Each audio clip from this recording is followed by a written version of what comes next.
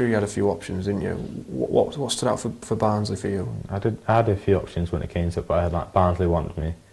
Like, it was one of the first they wanted me back in the last season, so I kind of thought, well, they've shown interest before.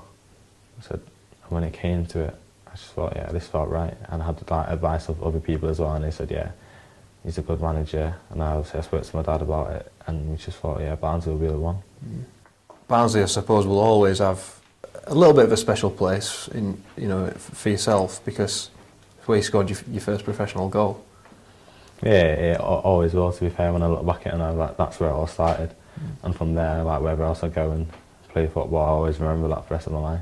Not a better feeling than scoring a goal, like, yes, anyone, it's just the best feeling there is. And then, of course, again, young James Bree teed one up for you against York. Yeah, great ball from James, but then hit the back of the net again at home. It's great, but it's just that feeling, like, you can't describe it.